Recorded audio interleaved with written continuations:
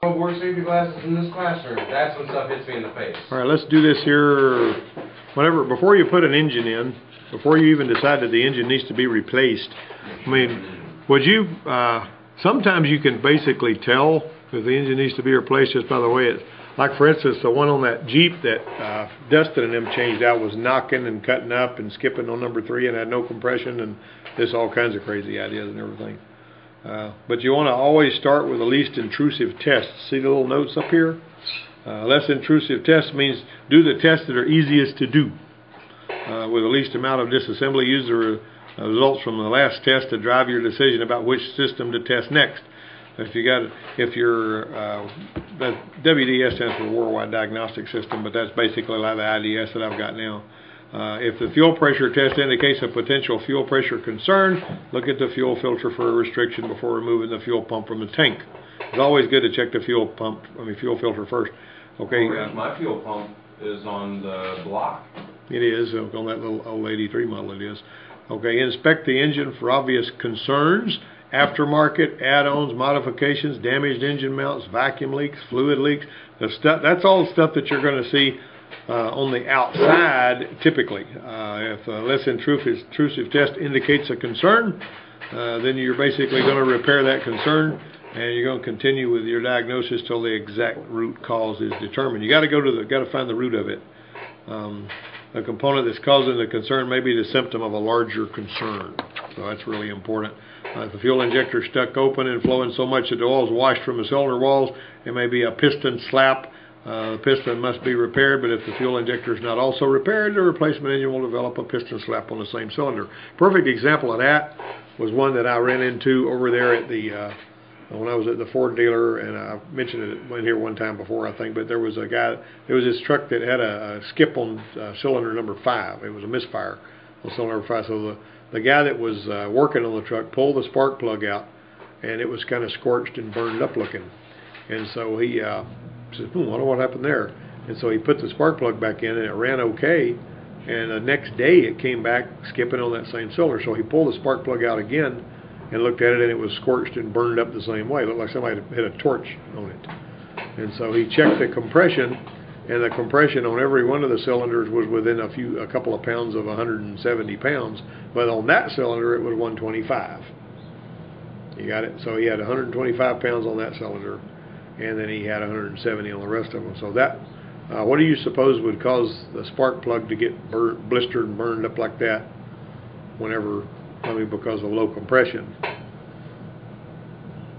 Gas. Lots of gas. That's actually going to make it run cooler. Really? Mm-hmm. Is that the thing that had the octane booster and it was jumping across? No, not really. There wasn't any octane booster on that. What he basically had here was he had an intake valve that wasn't seating good. And so there was a bunch of extra oxygen in there. And what does the oxygen do on a torch? Whenever you get something red hot and pull the trigger, it just burns it up. It oxidizes it, blows it right out there. Anyway, so this gets better. So he determined it had a base engine problem. Now, he and I were doing drivability work, which is your, electronics and making the check engine lights go out and troubleshooting stuff like that. So he sends it over on the line, and the engine guy pulls the heads and does a valve job. And so the guy pulls the heads and does a valve job. That cylinder, see, because of that extra air, was running really, really, really hot. So he takes because they do a valve job and they put it all back together. And whenever they got done, it still had less than optimum power on that cylinder.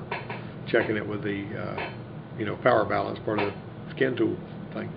And so the shop foreman had him pull the injector out and send it over to me to have me check it. Now, I had a machine that had a flow meter on it that Ford sent to clean injectors and flow test them. I didn't trust the flow test because it wasn't accurate. I could flow test an injector, it wouldn't it would flow test perfectly. I could clean the injectors and it would run better. And so I just quit using that test, and I but I wasn't told, we're suspecting this injector is causing a misfire, so can you tell me if it needs to be cleaned? He didn't say that. He says, check this injector. And so basically I put some wires in there and energized it and shot some spray through it. So yeah, it works. I don't see where there's a bad injector. Well, it turned out the injectors were dirty is what was causing that. and it basically had to have the injector cleaned. And whenever the smoke cleared and I cleaned the injectors, it cleared that right up.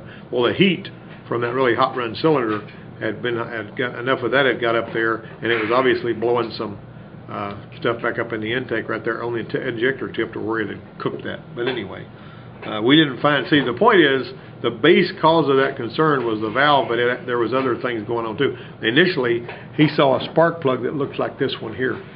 That was just destroyed. You know what I mean? And now that, You didn't okay. show that to your camera. Huh? You didn't show it to your audience. Yeah, I do. Well, they've seen that spark plug before. Well, they see it now. Yeah. Okay. Hang on just a minute. Hello. That's Duffell, I believe. Leslie may couldn't tell you that better than me. I mess that up ever too. I'm always messed up on that. But just call Leslie, man, and see what she says. But anyway, that was... All right, so you look at your radiator. You want to see if your radiators caused it. I was talking about this PT Cruiser that we had. It was overheating.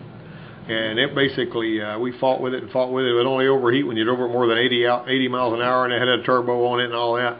And finally, after having read a bunch of stuff on Identifix about people talking about radiators on those, I didn't see anything wrong with the radiator. You couldn't inspect it until there was a problem with it. But I put a radiator in it and a thermostat. Of course, the thermostat had already been changed, but we changed it again for good measure. And a radiator in it, and all of that overheating went away. It wouldn't overheat if you were driving less than 80 miles an hour, though. What? Yeah. I mean, if you were driving 65, if you were driving 70, it would not overheat. But if you passed 80 miles an hour and drove there for very long, it would get hot. And so Rich, the radiator took care of it. were these customers NASCAR racers? No, their son was. Uh-huh. He was driving. He lives up in Birmingham, and he drives up there. If you don't run, it's like Atlanta. If you're running 80 miles an hour up there, you're going to run over. Because all the flow of traffic's like 80 miles an hour all the time up there, and so that was Same with Atlanta Highway in Montgomery. Yeah, that's right. Everyone, like I actually got to 120, and I still had a semi on my rear end one day. You got to bring it up to operating temperature. Feel the heater core hoses to make sure they're both the same temperature. If they're not, the heater core may need to be replaced. Pay attention to stuff like that. Points that can have air restrictions includes induction system restrictions, exhaust system restriction. Most restrictions can be identified with visual inspection, but some of them need to be removed to be diagnosed. To diagnose induction system restrictions, look for collapsed hoses, tubes, or a restricted air filter. You can look at your catalyst for a restriction by shooting, and a partially clogged catalyst can cause one to run a little bit too hot. But if you got your temperature gun and you shoot in front of the catalyst and behind the catalyst, and it's hotter in front of the catalyst than it is behind it, you got a stopped up catalyst. That's not complicated, is it? Shoot in front of it. Between the catalyst and the engine should not be hotter than it is coming out of the cat. Coming out of the cat should be hotter. Now, just because you shot in front of the cat and saw that it was cooler than coming out of the cat, if it's hotter than about 200 degrees in front of the cat, or maybe 250, you may still have a problem with the cat. So you haven't exonerated the catalytic converter when you see that it is hotter behind it than it is in front of it. However, if it's hotter in front of it than it is behind it, you have condemned it. You see what I mean? There are some tests that are like that. If it fails the test, you're done with that diagnosis. If it doesn't fail the test, you may need to look a little farther to make sure that there's not a partial failure of that. So look at induction system restrictions. I had this one guy that had a Mustang that came in there that would not start, and he was a pretty sharp mechanic, and he worked on that thing for a while trying to figure out what was going on with it. And when the smoke cleared, it turned out that the air filter, the guy had driven into some mud or something, and the air filter was just absolutely, had like 10 pounds of mud caked in it. So it couldn't get any air. But the guy had, apparently he didn't want his dad to know he had run it into the mud, and he washed the car really, really, really good. I remember that. You told me. He washed that car so good to make it look so pretty. And then whenever he finally got around to checking the air filter, which you probably should have done earlier, you don't expect an air filter to cause a no start. You know what I mean? That's the last place I'm going to look, too. Well, when he took it apart of there, it was absolutely just a big, muddy block of mess is what it was. It was terrible. Except it had all dried and turned into just dry, caked mud all over the air filter. But anyway, okay, so you're gonna diagnose the intake system for restrictions. So you may have to remove the intake and visually inspect the manifold. You notice we're getting a little more intrusive as we go here. To diagnose exhaust system, look for collapsed tubes, or you can actually if you take the oxygen sensor out and you screw a little fitting in there like I've built in there, or they sell them too, and I took an 18 millimeter. You know, when you buy a catalytic converter, or sometimes, or you got an old engine, sometimes instead of having an oxygen sensor in that hole, they'll have just a blind plug. You screw that blind plug out of that oxygen sensor hole, which is 18 millimeter spark plug thread, the same thing, and drill a hole through it and tapped it and put a brake bleeder screw in there. And now all of a sudden, you've got a fitting you can screw in there, put a hose on, and check for exhaust restriction without having to, do other things. Okay, so I did that. I have known of muffler shops drilling a hole right in front of the catalytic converter, and a little 1/8 hole. And they stick a hose just right up against that 1/8 hole while somebody revs the car up, and if it got more than about 2 pounds of pressure, and that's right in front of the cat, you'll know the cat stopped up. But what they did was, then they get through with that, they take a 1/8 blind pop rivet, put it in that hole. See, and it didn't hurt a doggone thing. You got to be a blind pop rivet though, so you don't have a little hole there. All right, you're gonna be listening for looking for burning or leaking oil. Why is it? Does everybody know why why Lundy is putting the head gaskets on that Dodge over there? Because it was leaking, Had burning an oil leak and it was burning on the exhaust. The way that manifested itself, I'm smelling something burning when I stop, and I look, and the pressurized oil feed that goes through there and feeds the camshafts right there around that place on the gasket, it was coming out and was dripping all over their thing. Now, the ratty thing about that thing is the timing gear set was $460 for that truck. It was really expensive, but pull aheads and all. If you may as well, since it's high mileage, put all that timing chain stuff in there too. That's what he's doing. Notice this guy in this picture right here is using a black light. They put a UV dye diagnostic inspection kit. Looks like what we put gasoline, engine oil dye. Use half an ounce to minimum of 26. Whatever, you can put the additive in there. Run it for 15 minutes. Stop it. Look at all the seal and gasket areas for leaks using the Master UV inspection kit. And this is a dealership thing. And then you're going to look to make sure the coolant's at appropriate level in the degas bottle. Degas bottle is that plastic bottle over. If it's at the correct level, check the coolant concentration. Now, whenever you're looking at this bottle over here, some of these bottles are really robust and they're heavy duty and they got a pressure cap on them. That's the ones where you fill the cooling system right there in the degas bottle. If the degas bottle has got a little cap that you just pop off with one finger, that is not going to tell you. It can have plenty of coolant in it, and the radiator can be empty. So just because you've got, the degas bottle has got coolant in it on one of those, if it's got a cap on the radiator, obviously you don't want to check it hot. But if it's got a cap on the radiator, you'd be checking that. But usually, if you've got something pushing it out of the radiator, somebody hadn't added some to the degas bottle. See, if the customer comes in and they poured some in the degas bottle because they saw it was empty, it could have actually got rid of a bunch more in the radiator they didn't know about. You didn't burn one up like that. You be careful with that. Allow the engine to run for 2 minutes. Record the engine coolant temperature sensor voltage, then record it every 60 seconds. When the ECT voltage trend changes direction or only changes slightly from the previous reading, that's thermostat opening voltage. You can watch that on the big screen that we put it on when we're using our wireless vehicle interface. If thermostat opening voltage is greater than 0.75 volts and less than 82 or 180 degrees, put a new thermostat in it. You don't want it to be running too cold either. Okay, you're going to do the injector flow test and so on and so forth. That's something that's you got to have a transducer to do that with a machine that we've got even. But injectors are going to be an issue too. I actually had a guy that came in here one time on a Buick, or he had his wife bring it in, and they were told it needed a head gasket, and so we did some troubleshooting on it.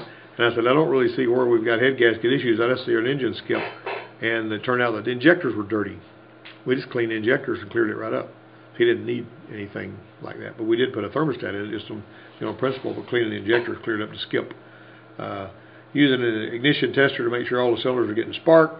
You can actually, those spark testers like the one that you see in this picture right here, like the ones we've got. You see that? Whenever you're working on one that's qual-on plug and you don't have a really good scan tool to determine which cylinder is misfiring, and it's not actually throwing you a code, or if it's like got a periodic boom, boom, boom, a misfire, but like I say, it doesn't flash the light or toss any kind of a PO3 series code.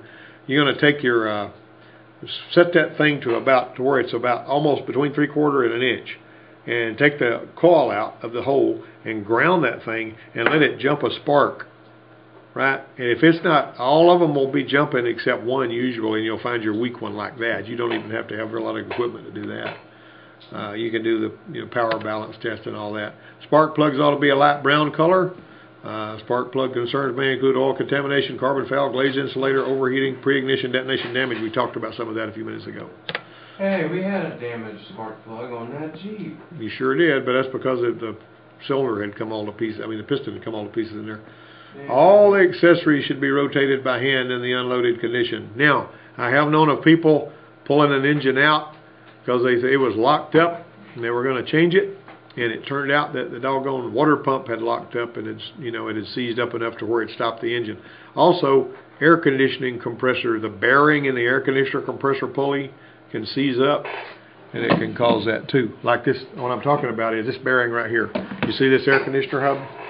That bearing right there, now this is a brand new one, but that bearing right there is the idler that lets that belt spin that thing when the air conditioner is not engaged.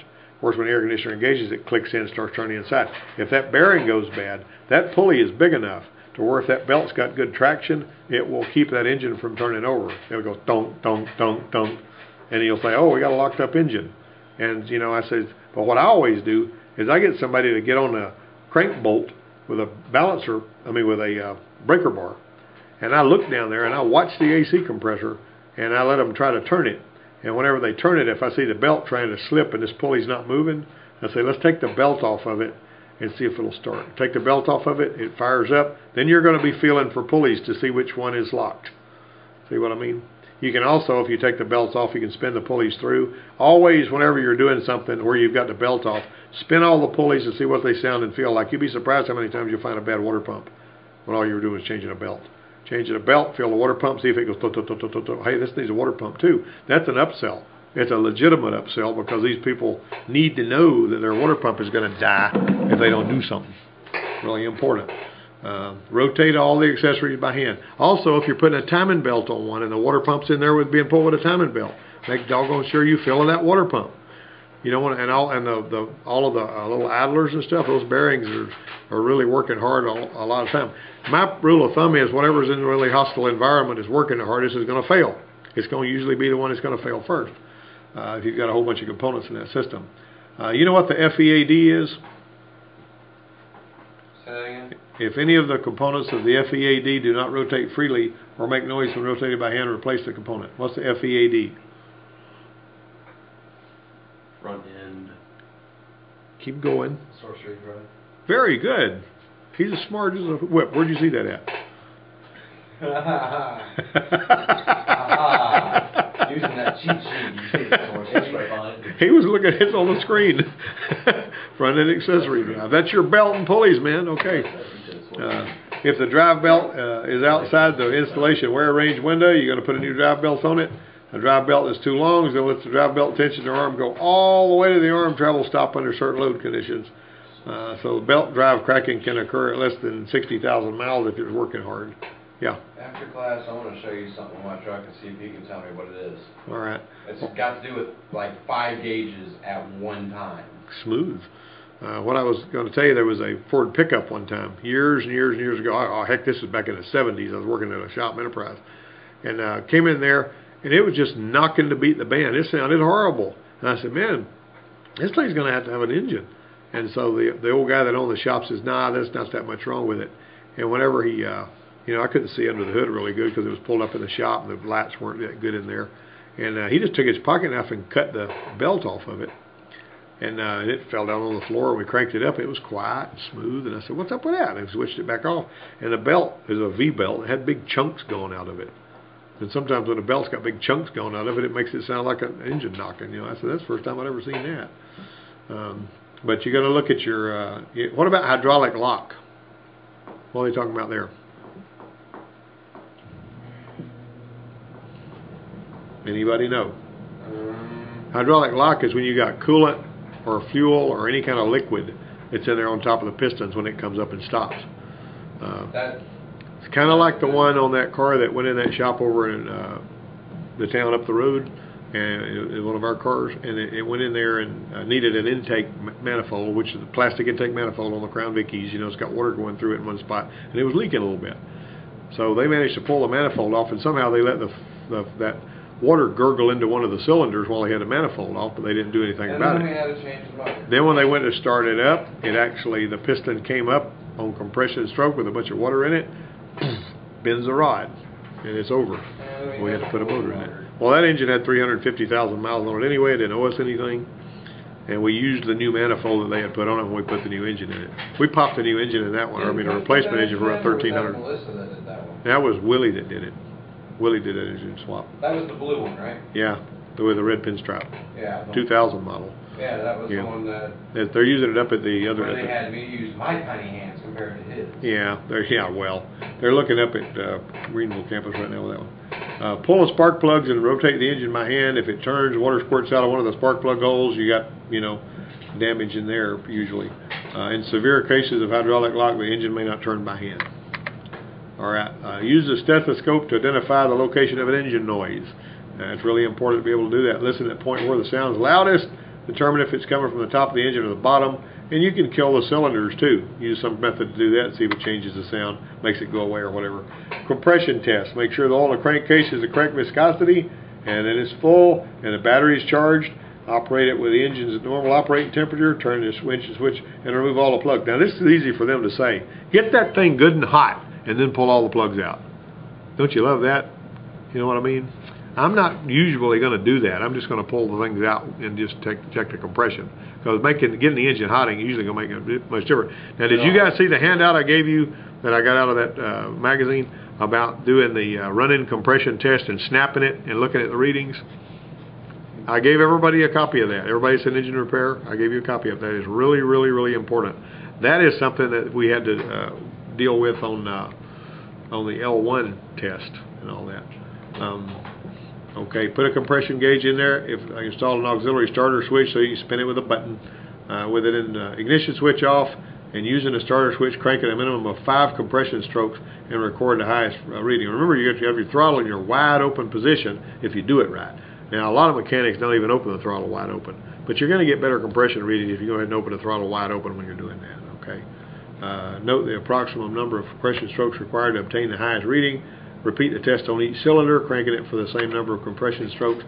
The indicated compression pressures are supposed to be within the specification if the lowest reading cylinder is within 75% of the highest reading.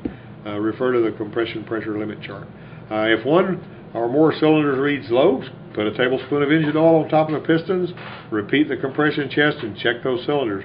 If it improves considerably, piston rings are faulty. Now, you remember the story I told you the other day about how I did one that went from 0 compression to 180 because there was a push rod that had come off and was laying down in there? And somebody had floated a valve, spinning that thing, and the push rod had basically rattled out of place and down in there. And because it had oil in there and it could suck hard enough, it was able to pull air past, actually pull air past the intake valve by moving the spring a little bit, and then it squeezed it, and that made me think that there was something wrong with the piston rings when all it really needed was a push rod put it back in there. That's not in any textbook you're going to find anywhere. Never seen that except in the field on one that I was working on. And you can say, and we could probably take one of the intake push rods off of this 350 out here and then do a compression test. You're not going to see any compression. Put oil in there. It's subject to pull that intake valve open, grab some air and squeeze it and make you think we got piston ring problems, Let's see.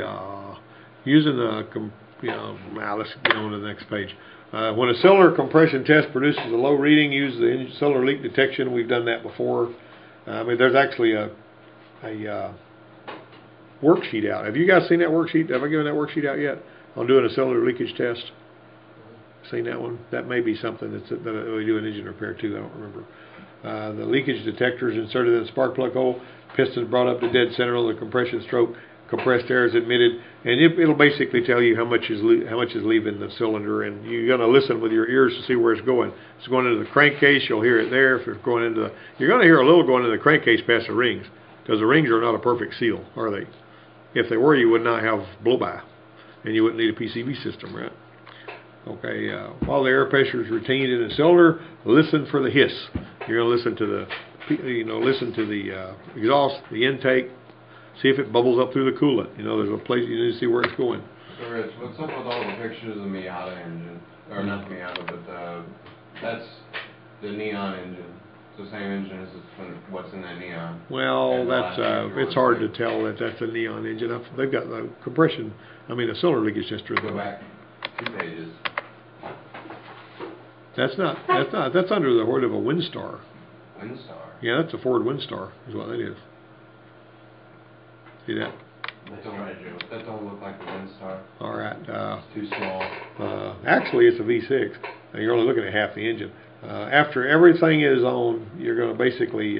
This is telling you how to go if you're a dealership mechanic and all that. All right, you got to get the engine out. Engine procedures are unique for each engine, so you make sure that one size doesn't fit all. Dang, and here I was hoping I could put a 350 and everything. Yeah. Okay, now see that once again, turn the components as you're coming out and make sure they're not the root cause of an engine noise. Got to make sure you're doing that.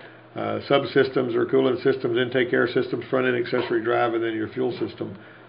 Make sure that all of the fluids are completely drained from the engine you're going to replace. Allow the oil to completely drain the coolant. Cover all openings with tape. Remove the fluids from the replaced engine. So this is like a warranty repair. Transfer the required components to the replacement engine, which would be your intake manifold, exhaust manifold, sensors. And you know what the difference between a long block and a short block is? Yeah. Short block is just the main block, and what does it include?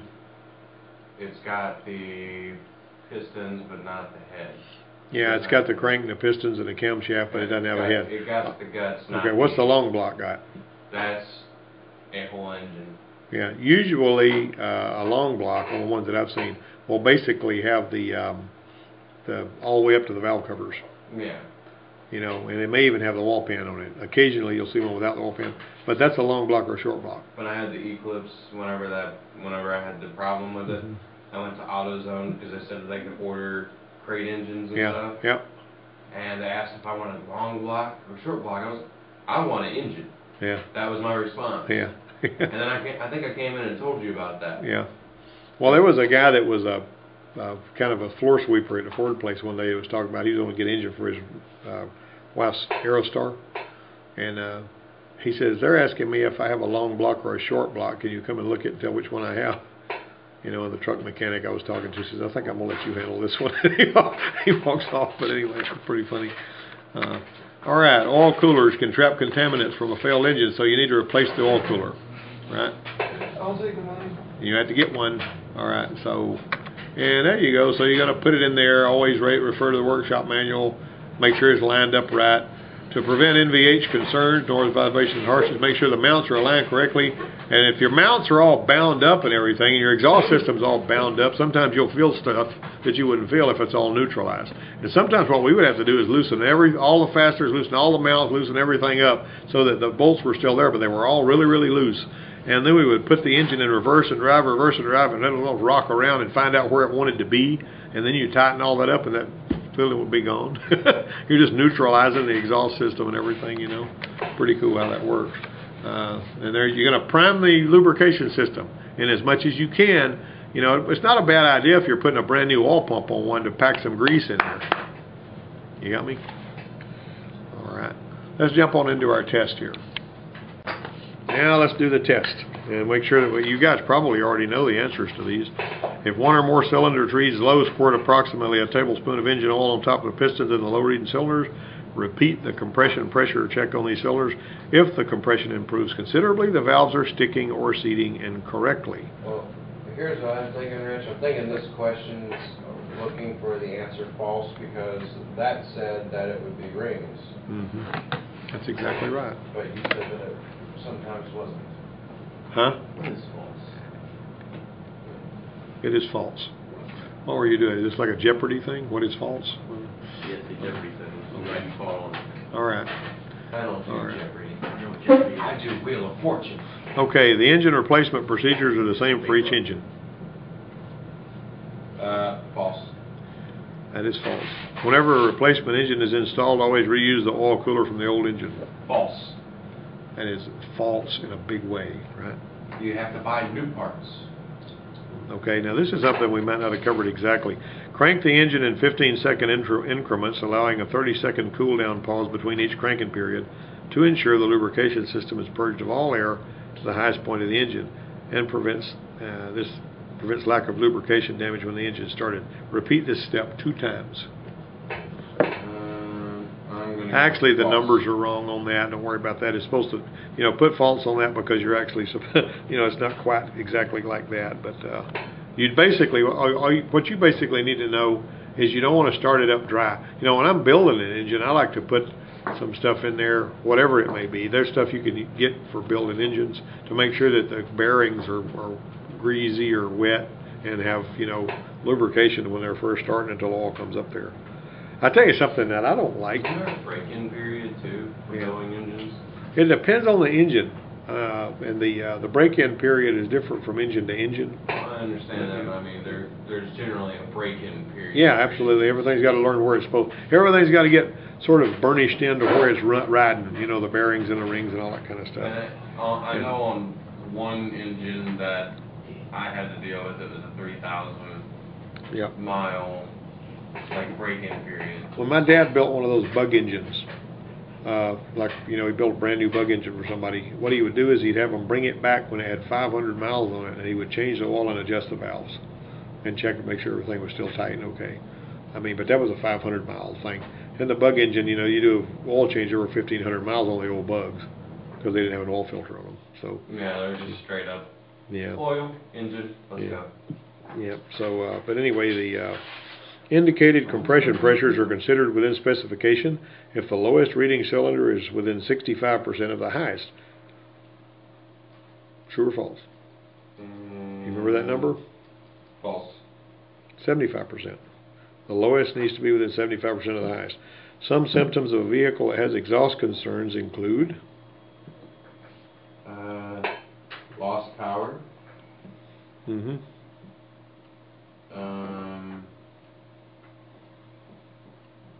Erratic coolant temperature readings. all of the above. Aww. Yep.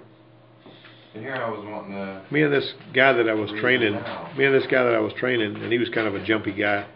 We're out there doing injector cleaning on a tempo one time, and the exhaust had a little bit of restriction. It was running a little hotter than they usually do, and so when we got through the injector cleaning, he was disconnecting the machine from it, and some of the gas, trickled out of the machine down there. We had the car switched off, but that exhaust was hot enough to where it was past the flash point on that gas line and set the gas on fire. And there was flames licking up from between the engine and the bulkhead. And he was dancing around going, hoo, hoo, hoo, hoo. And I said, Mark, here's a fire extinguisher, watch. This is what you do, I had a guy out here one time that he had pulled a starter off the GMC and put it back on, and somehow when he put it back on, he got the positive cable touching the solenoid wire. And whenever he went to, put the battery cable on there, it started spinning over. And so he pulled the cable out, and he was just standing there while the truck was just spinning and spinning and spinning, doing like this, turning around and around in circles, And I was thinking, take the battery cable off, Dodo. You're just going to let it keep spinning until it burns the starter up. You have to move quick. And sometimes... Yeah, like that. I know there was a failure recently where something went wrong. Yeah. It involved that big black monster outside. Yeah. You're talking about the Bronco? The Quincy incident. Oh, yeah, the Quincy incident. I remember that story. But bless his heart, Quincy took the brake pedal. He didn't know this was a problem. He took the brake switch off because it was part of an exercise. And he was taking a stoplight switch off. Well, to do that, you got to pull the pin, pull the stoplight switch off, and that disconnects the master cylinder from the brake pedal. And then Quincy says, well, it's about time to go home. I'll just go into the house. And so he leaves the thing sitting there, and the brake pedal was just flopping around. Well, one of the dual enrollment students wanted to back it outside. I said, crank it up, let it run for a little bit, warm up. And he goes, I want to back it outside. And I said, okay. Well, whenever an experienced driver gets in a vehicle, if the brake pedal is flopping around and is not doing anything, you're not typically going to go anywhere on it. You're going to find out what in the Sam Hill's going on with the brakes. Well, this kid right here, it was a perfect storm. Everything went wrong that could go wrong. He puts the doggone thing in drive instead of reverse. Wow. somehow puts it in drive. Either that or it click, click, click, and it went into drive, and then it starts moving forward, and he's stabbing the brake, and the brake won't stop the vehicle, and it pushes the workbench out of the way, and it knocks a Honda off the lift. Onto it. Yeah, and it was an old ratty Honda with oxidized paint. It was probably worth $100, but she couldn't care less. You know, she said, "Oh, it had bent the fender to that lifts. You know, those lift arms, how they lock, unless somebody has pulled the things up. If they lock, and that kept the car from falling all the way to the floor. Basically, the fender caught the thing, and it didn't come all the way down.